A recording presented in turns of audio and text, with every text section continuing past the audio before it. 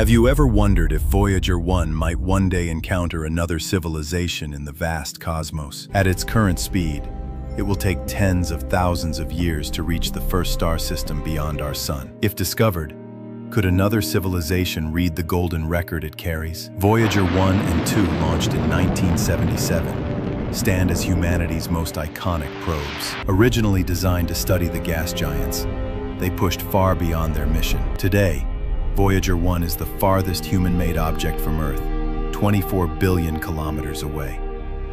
It still whispers back.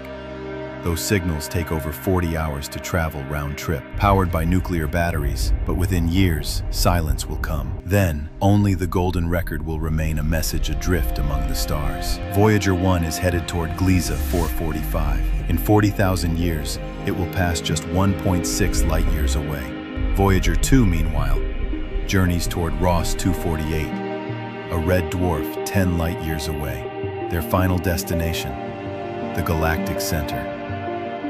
A journey that may never truly end. Both carry the golden record. Greetings in 55 languages, Earth's sounds, our music, our story. If advanced civilizations find them, they may know a blue world once thrived here. Will they see it as an invitation, or the relic of a vanished species? Voyager drifts on, silent witness to humanity's hope and courage.